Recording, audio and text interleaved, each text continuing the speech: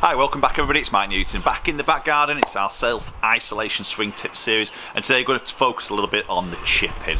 So I've got a really good simple drill to help you control the pitch length of your little sort of chips.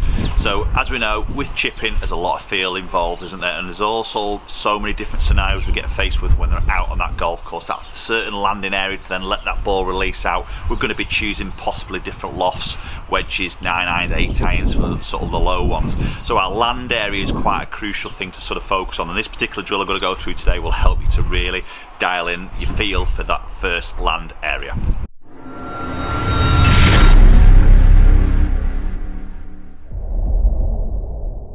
Okay, so we've got ourselves 7 golf balls here, and then we've got ourselves 7 separate landing areas. So obviously we've got the first land area, 2, 3, 4, 5, 6, and obviously the longest one, number 7. So if we've got all those different landing stations, idea of the game is obviously to hit a shot, land it in the first one, land it in the second one, a bit like a ladder series, isn't it? 3rd, 4th, 5, and all the way up to obviously 7. Okay, so to start off with, we're just going to hit maybe 3 balls to each of the 7 sections. Obviously I'm not going to do all that in this particular video because it could take a little bit too much time. I'm going to hit 3 to that first one, and again we're focusing on the land area. This is the crucial bit. Now I'm going to choose my pitching wedge. Obviously you can mix this up, you can go into that quite depth with this and obviously choose your 9 iron.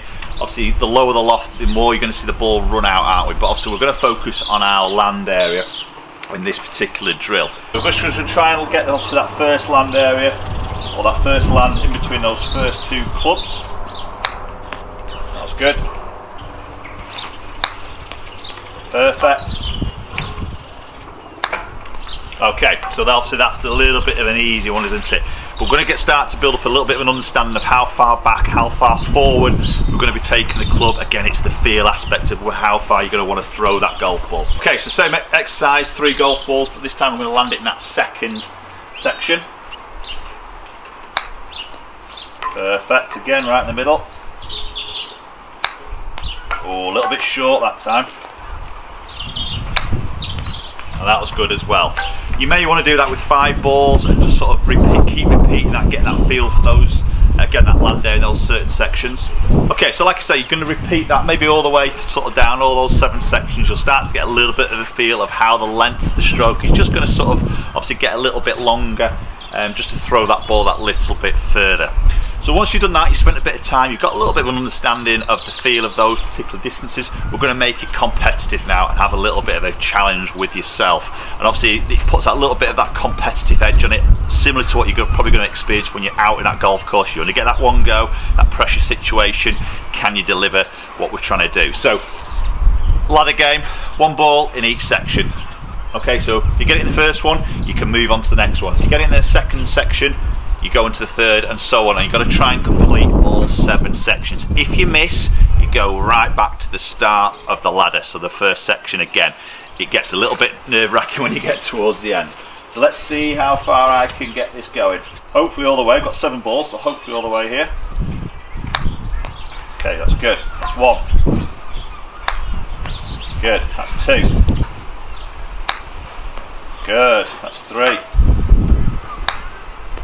Oh, that was just short of 4, so I got to 3. I'm going to have to go back to the beginning again.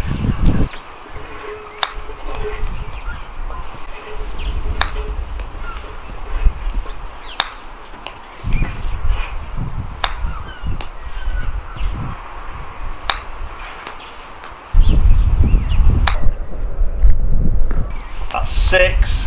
Last one for a full house.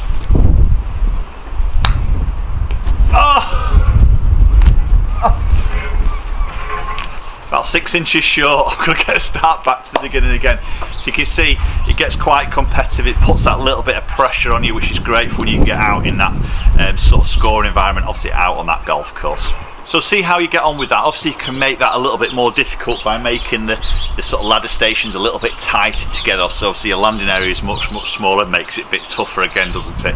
So you can make it as hard or as easy as you want. But I think if you go through that quite well, quite quickly, quite easily, make it a little bit smaller, make it a bit tougher, put that a little bit more pressure on yourself. Okay guys, so there we go. There's a nice little simple tip to really sharpen up your first land area when you're sort of chipping in and around that green. So something you can do in the back garden. Again, maybe vary it up with a couple of different sort of clubs if you want to. But post comments down below, let me know your thoughts on that particular video. This is really going to help you sharpen up your short game. We know it's so important when you get out on the golf course. If the short game's pretty good, we tend to score pretty well as well, and hopefully that could obviously get this handicap down when we get back out on that golf course. So thanks so much for watching and supporting the channel, and especially the comments I've been getting on the self-isolation swing tips series. It's been really encouraging, so I'm going to try and keep these going as much as I possibly can. If you haven't subscribed, please do so. Ring that bell so when you do get a video landed on the channel, you'll be the very first one to get a notification and the first ones to watch it. Hopefully we'll catch up tomorrow for another swing tip.